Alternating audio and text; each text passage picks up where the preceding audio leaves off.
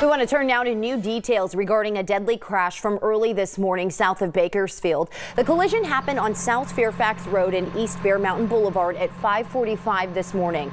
According to the California Highway Patrol, the driver of a Dodge sedan made a left turn in front of an SUV, causing the SUV to roll over. CHP says one of the passengers in the SUV, a 67-year-old man, was not wearing a seatbelt and died at the scene. 7 others were injured. 5 of them were transported to an area hospital for treatment.